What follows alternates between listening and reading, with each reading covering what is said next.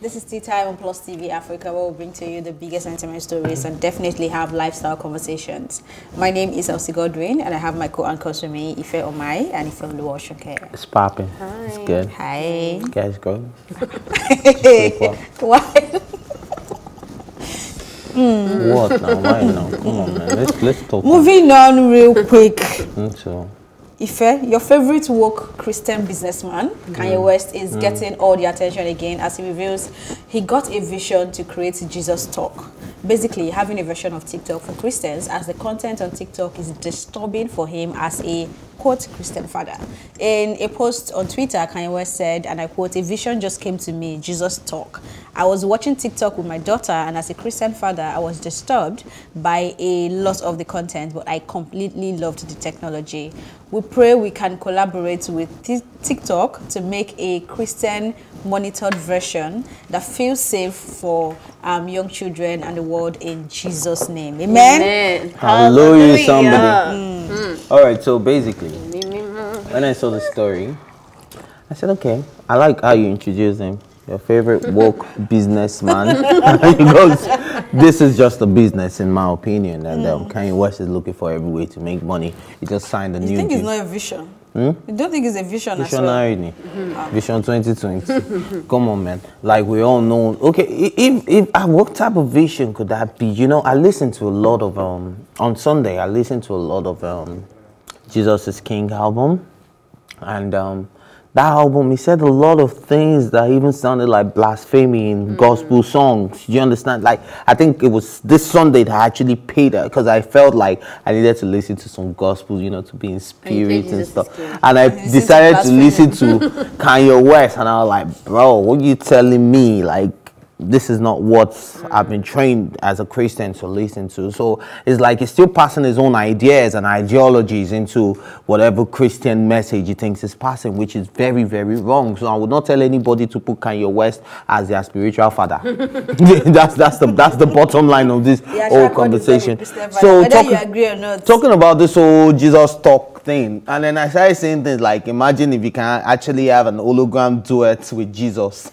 And I'm like, oh, even that, like, you know the way you see the Know You Well thing with Simi and Ladipo. Then you now see Jesus, and then maybe you people are doing the Last Supper duets together or something. Like, I still feel like that's going to be blasphemy. So I don't think it's something we should even encourage. But I saw, because I went through the thread, I saw comments and I saw reaction, and then someone else was like, the truth is, if this man should put this out there, you see a lot of celebrities doing this thing. So which is why I'm still going to look at the business side. So introducing him as a businessman, not a man of God, that's good, because this is good business. I think Kanye West's ego is the only thing that he's very true to. I'm sorry. Even if he says tomorrow that he wants to give his soul to America, it's still about his ego. If he wants to give his soul to Jesus, I still see more of Kanye West's ego than I see of anything else. Even this Jesus thing, I feel like it's coming from an arrogant perspective that this is my new belief and I must shove it down your throats. And it's about me believing rather than what I actually believe in. And he loses me there every time. I think the same thing goes with his campaign and everything. Like, it's not about me wanting to serve the American government. It's that Kanye West wants to be president, and you must, like, deal with it, take it. And he puts himself too much into it. So I don't really like that idea. I think what works for your family and works for you, if Kim Kardashian wants to tolerate you and live with you and take all of that, doesn't mean everybody else has to. Is there a need for you to sometimes have platforms for certain beliefs and communities and cultures? Absolutely. We have pride apps, we have tech apps, we have financial apps. You know, we have apps but do you think the for other people. On TikTok is that disturbing? Yeah, it can be. It can be. Really? So I haven't really. You need to go to that. TikTok is very offensive. I think the most offensive thing about TikTok is that TikTok's racist community. Yeah, their policies are not even against some type of racist thing. So there's some things that you do on Instagram very quickly, your page will be taken down. If you copyright, if you do anything that's sexual, okay, so if you do anything that's Christians now, it's offensive. Of course, there's people that blaspheme. It's not even just Christianity. There's people who mock Islam. They'll like mock the prayers. They mock what's it called, George Floyd's death thing. People were doing the challenge, I can't press the neck, white people, and they didn't take it down. There's a lot of chaos about that they should take the videos down and close the accounts of So people who having were said that, do you see racist the and need for stuff. Jesus talk? No. We don't. Well, Okay. well. Because for him to say he's praying that they will come and collaborate with him, are you sure that there is no conversation ongoing already? I just wish. Remember the whole US I'm very drama? sure there's nothing Do you going know on. what? Okay. Do you know what? This would be a welcome idea, right? If you're not hiding behind religion. Just say I want to do something Jesus talk. It's just another app for you to just, explore your spirituality and all of that. Put spirituality, but don't put religion. Don't drag Christians into it. Don't drag Muslims into it. And I wonder who, because for me, this is my vibe I get from Christians. So Christians, even on TikTok, they like to make videos for other Christians. This is what Jesus says. This is what Kineko. So I wonder what it would be like if you're talking to people who already know what you're preaching. So it's like, who's your audience? I guess I don't know. But I don't know. I think I'd like to do a duet to Jesus Christ on the Last Supper, though. Huh? I like to do a duet with Jesus in the Last Supper. Okay, I think we need to feed move the on while we disciples or hope something. that Kanye West would take this vision, according to him, to the next level, right? Sure. Okay, so Nigerian singer Simi is lamenting over the state of educational system in Nigeria. She said, quote, most of us can't even remember most of what we were taught in all the many years we spent in school. People have potential and talent not tapped into, quote, because it is not prestigious enough. Then they spend years learning something they don't care about, forget everything right after, and end up doing something else with their lives. What's the point? Who did this to us? And of course, that's from Simi. So joining us to have this conversation virtually is a man who is passionate about not just education, but the right kind and skill acquisition. The CEO and founder of Accurate Africa, Bright Jaja. Hi, Bright. Hey, what up? How What's you happening? doing? So you guys are having fun. Well, we are, but I mean, we need to, should I call this part get serious now? Because when I read Simi's submission, your platform came to mind, definitely. What was your first reaction when you saw that? I think it's just something that I've been talking about for the longest time, and I'm just tired of talking about it because, I mean, it's, for me, I don't know if it come across, to everyone, but for me, it's just common sense. It's literally just common sense, right? We've been in this path for more than 60 years. We've adopted the educational system that was given to us by our colonial masters. And we've gotten independence, and we're still, in this path, knowing the fact that over the years, we've not gotten any positive results. Actually, every single year it gets worse. And nobody's waking up in the morning to say, can we just decide and change the system and come up with something that actually works? Can we try something else, right? And nobody's saying anything. So for me, it's just something that I've always seen, and I'm just tired of talking about it. But for me, and that's the reason why I created Africa in the first place, is to just start creating structure that will help as many people who are willing to pay attention. And that's it. I like your take on this, Jaja, because left to me, I think Simi has bragging right over this, because at the end of the day, she went to a private university in Nigeria. She probably learned something, but she's one of the best female musicians we have presently. So I think, don't you think that the educational system as well should infuse vocational craft into our four walls of education? So it's not just based on, okay, because I'm a science student, I have to study biology, I have to do this and I have to do all of that. Like, don't you think that it's time for us to start exploring the interest of our children and then still infuse it in the educational system? So even if you're a science student, you can still do other stuff that has that is relating to art and not limiting it to just science.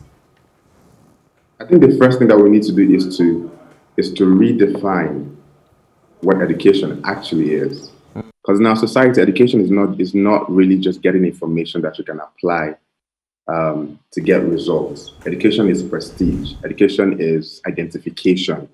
It's, oh, I went to school. Okay. Oh, I have a degree. All right. Oh, I have a master's degree. Oh, I went to this university or that university. That is how definition is defined in our society. It's not focused on, oh, there's a problem here. Let's train people and equip people with the skills to solve that problem. That should be the focus. So the first thing is we need to redefine education. Education can not only be acquired in the classroom. Education, most of the young people who are doing amazing things would I say, are streetwise. These are people who learn from daily interaction with people, with the society. Check each and every one of them. Most of the young people that are successful, me myself, I'm streetwise. I learned from communicating and interacting and transacting with people every single day, right? So we don't just need to bring in vocational education into our system. We need to prioritize it. We need to prioritize it because, one, our structure and our system in Africa is such a way that we need people who can take advantage and leverage on resources. And the educational system that we've adopted, we don't understand that has designed to keep us on one spot, and that has actually designed to cripple us. We don't see that. Because basically what the Europeans and everybody else want from us is our natural resources. And once we understand how to harness that, then they don't have access to that anymore. That's the reason why they came up with this whole system of you becoming a graduate and working in a bank and working in or becoming a lawyer. How would you work in a bank? How would a bank work if there's no money in the system? What's the function of a bank if there's no money, if we cannot, if we cannot leverage on our resources and create wealth? I don't want you to trickle into colonization and neo-colonization, because that conversation will not even finish. But yes, a good point that you've mentioned. Fortunately for me, I've been able to see other societies where they have, in quote-unquote, like your words, have prioritized vocation. So you see that from high school, you have two options, either to go to the regular university or go to TAFE, like they call it in some states and stuff, where it's vocation-based, so you learn. And they're still learning. It's not like they'll come out and be uneducated. They're educated, can speak English and write, but then they're more skill-based. And I'm not trying to speak for you, but I'm guessing that that's the goal as well, to be able to have that type of prioritization in Nigeria. So my question is I don't really see that happening. But if I was going to hold on to your hope, what would it take to be able to start to make serious actions in achieving that, where we can evolve with our education system to a point where we start to value and almost like industrialize and put structure into vocation as a occupation in Nigeria? It's something that our government have to, and I hope too that they are looking towards that, but it's something that our government have to do. There's a university in Taiwan, I can't remember the name, but it's one of the biggest hospitality universities, and what they teach there is everything that has to do with hospitality, from bartender to chefs to just think about anything hospitality. They have, the entire university is designed that way. Do we have a university for entertainment, which is one of the biggest things that is going on in Nigeria, the entertainment industry? Do we have a university for that, or do we have just one course that is literally undervalued in probably one of these universities? Do we have a university for construction that is focused on just construction? Do we have a university for hospitality? Do we have a university for just agriculture? We need to find a way to focus and prioritize the various sector and make sure that we align it with the natural resources in that location. For example, when you're thinking of the North, you should have some of the biggest agricultural educational system in the North. When you're looking at the south, you're looking at how to leverage on the water, how to leverage on water technology and all of that stuff. That should be the focus. We should not always follow the trend. We should design ways and structures that would benefit the people, the system, and the available resources, right? And so the government has a role to play in changing those policies to create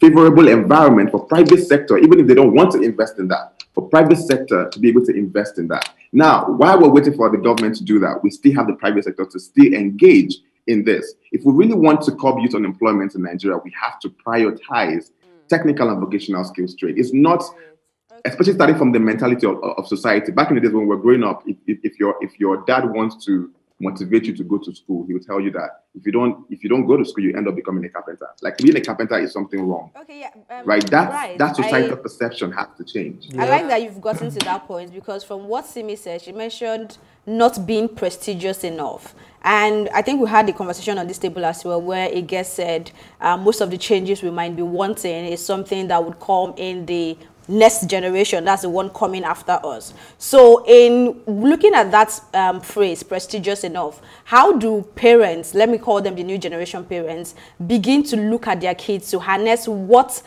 their talents are and their strengths are, and not exactly paint it as not being prestigious enough? In that way, they can actually help them to be who they want to be, and maybe look at the skills that work for them. What advice would you give the new generation parents right now?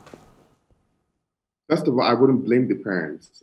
It's not just thinking. It's not thinking in a positive way has a lot to do with the content that you receive, and that has a lot to do with the reality. And I'm not going to deny the fact that the reality of technical and vocational skill trade professionals is not favorable, and that's the reason why no parents would want that for their kids, right? So I wouldn't want to start with how the parents see things. If the parents are willing to be part of the change, that's where I would start from, because changing their mindset would not solve the problem, right? The problem here is who wants to be a mechanic? What's the life of those who are mechanics right now? Why would I want my kids to be that, right? The only way you can see a chance is, oh, those that are working in the bank have a better chance to survive, because you can see that reality. Now they are seeing, a lot of them are going into entertainment now, or advising their kids to go into sports now, because there's a little bit of hope in that space. So the first thing first is to create a structure that benefits the young people who are in this trade. And the people that can only do it, like you said, the next generation will be the one to benefit from it. But it will not happen if this generation, which is you and me, don't put action in place. The reason why we're not benefiting from it is because our parents did not do it. And the next generation would not benefit from it if we don't do it. So it's a thing of like what I told a couple of weeks ago, which is a failed the generation that's failing our generation. Now, are we going to let our generation fail the next generation, or are we going to end the cycle? I think that's this is on us to change that narrative. Thank you so much, Bright, for your contribution. Thank you very much for having me. Appreciate it. So my question would be, are you willing to be the change you want to see? Okay. This is not making it difficult to move to the next story, but should we move on? I think we should just end it on this question. No, we can't, actually. Let's just touch on this story before we go. Katy Perry explains why she never addressed sexual harassment allegations against her, saying she did not want to add to the noise or distract from the Me Too movement. In 2019, a model claimed that the singer pulled his trousers down and exposed his genitals at a party in 2012. Later, a Georgian TV host claimed that Perry had inappropriately touched her and tried to kiss her without her consent at an industry party. If I really want to get a take on this story. I don't know. What do you think? For me personally, I found it a bit pompous. Okay. I think if the story was that she was accusing someone and then didn't want to make a noise about it, I would understand the humble brag. But you're being accused. What if it's actually true? Because that stance means that you're automatically saying that you're innocent. You're innocent. You're being falsely accused. And I appreciate that. I hope that that's true. But you haven't really been vindicated from that statement. So where is the brag coming from to say that I didn't want to make a noise because it's so flimsy, when we know that you haven't actually been proven otherwise? Because what if the other men as well decide to not say anything? Exactly. What if I just like, I can't be bothered? So for me, that was a bit off. The thing is, you just impressed me right now, because I had like a fire back at me. Just said Katy Perry, because I remember when Justin Bieber put out a statement. Justin Bieber could have also decided to keep quiet and be like, oh, I don't want to distract people to them, because it's flimsy and all of that. But don't worry, the feminists are not biased. It's the non-feminists that are biased. They're the ones that come for us. We don't come for people. I'm just saying. But go on. I'm feminist now, okay. So why you lie to yourself. Okay. I'm a woke feminist. Let's put it that way. What's that? Lie to yourself. A woke feminist doesn't believe in the what's it called now? the superficial feminism. We go deep into it and know the different levels. If you're a woke feminist, me and my generation will never be woke feminists. I'm too woke for you. It's okay. We're saying the same yeah, we're saying the same thing. I'm too woke for you. So basically, what I'm saying is that Katy Perry now, she just forehand completely, because I expected you to speak about it, because this is a case of now a man is involved, a woman is involved, so there's balance in gender. Don't harass me with gender. Do you understand? So there's a balance. So it's necessary for you to address it. A man said you harassed them. A woman said you harassed her. So why would you say? It shouldn't even be, motivated people by gender. I don't think any human being, even if it was a child or whatever, anybody who says that you've assaulted me. And you see, my problem is that two of them are from very, very different worlds. One, but the story is the same. It's almost like her character to play and get into cross the line of like, let me just exploit this person. So for me, even if I owe you, it sounds like you're shaming the victims by saying, oh my gosh, I can't even be bothered with that rubbish. So whether it's a man or a woman or an it shouldn't matter. Whatever. Yeah, but some people want to be addressed as it now. You've not Nobody wants to be addressed as it. Nobody. When you say I'm now a cat, is what? Nobody even a cat is not. How do you address a cat? Per se. There are genders in cats. Okay, that's how this episode of Tea Time. Thank you for watching. And please send your opinions via WhatsApp to 09060005719 or tweet at us at Plus TV Africa. Remember, you can catch up on this episode and all our exclusive content by subscribing to our YouTube channel at Plus TV Africa. My thank you, as always, to go to my co-anchors, Ife Omai and Ife Oluwashonke. Yes, sir. And the entire production team. Thank you for watching Plus TV Africa's Tea Time. My name is Elsie Godwin. Please stay safe.